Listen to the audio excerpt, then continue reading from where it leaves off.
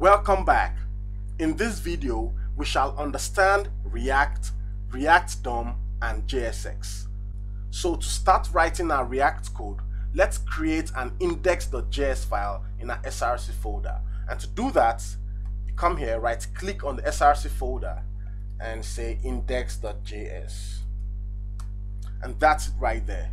In our index.js file, we'll have to make two imports, and we shall be importing React from React, and we shall be importing ReactDOM from ReactDOM, and we shall come down here, use the ReactDOM to render something to the screen.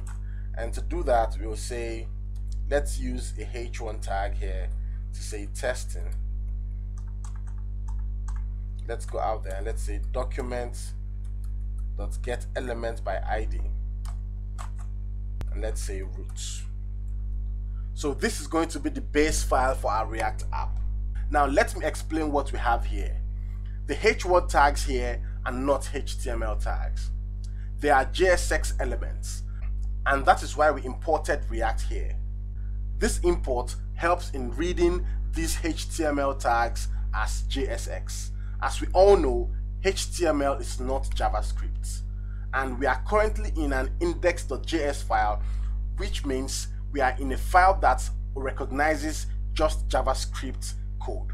So we need this React to be imported so that it can interpret HTML as JSX. In case I didn't mention, JSX means JavaScript extension. It allows us to write JavaScript code the way we write our HTML code also. So we have ReactDOM.render here. The ReactDOM.render uses the render function to render what we have to the browser. Now let me explain what we have in the bracket right here, in the bracket of the render function. The first thing we have here is our JSX, which is the h1 tag saying testing. This is what we want to render.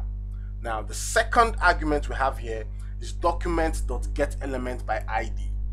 This is where we want to render our h1 tags.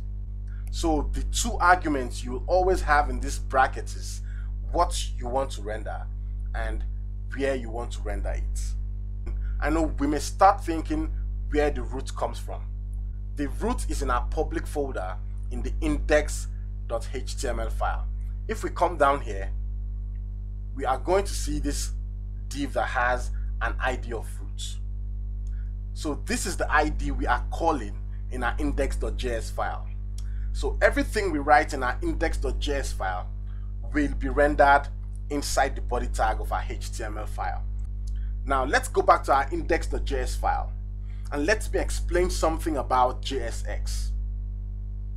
In React, we cannot have more than one JSX element side by side. I cannot have another paragraph tag here or any other tag here that says this is a paragraph or anything. As you can see, we already have an error signal coming up here saying JSX expressions must have one parent element, and the parent element we shall be using throughout this course a lot is the div tag.